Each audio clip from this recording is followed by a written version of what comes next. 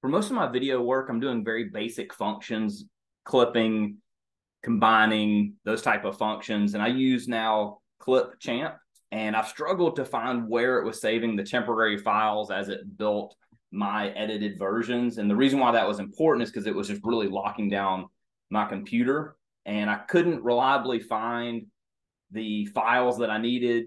So this is the way I learned how to go and clear those files off my computer so that I could free up space there. And if you go into settings and you look in the apps area here, if you filter by size or sort by size, your Clipchamp is going to come up first.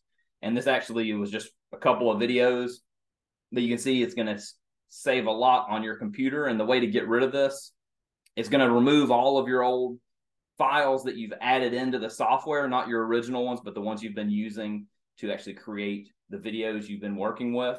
And so if you click this, click advanced options, and then scroll down here to this reset option. If you click reset, it's going to delete all the data within that app, and it's going to free up that space back on your computer again. So the main thing here is that as you're creating video files, it's going to save copies of those in a temporary location. And again, this is the way I've found to free up that space again on your computer.